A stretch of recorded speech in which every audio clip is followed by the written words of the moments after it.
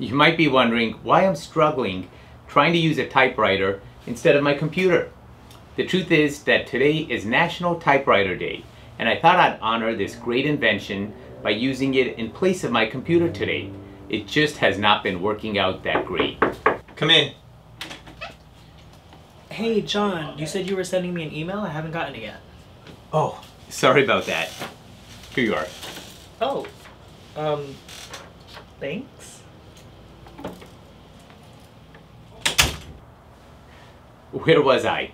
Oh right, National Typewriter Day was founded to honor the anniversary of the granting of a patent to 3 American inventors.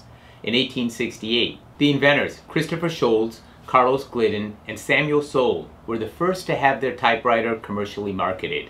It looked a bit like a toy piano, using piano keys to type only uppercase letters, but it revolutionized the world of communications. Originally, within the patent text and images, their machine was only supposed to have 21 keys.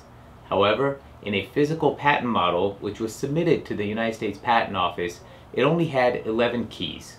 Today the Patent Office no longer requires physical models of an idea to be submitted, and that's a good thing. 10 years later, after much criticism and market testing, Sholes introduced the QWERTY keyboard in a new typewriter patent, titled that due to the arrangement of the letters in the top left row. If that sounds somewhat familiar to you, that's because it's the current keyboard used on almost all computers and electronic devices today.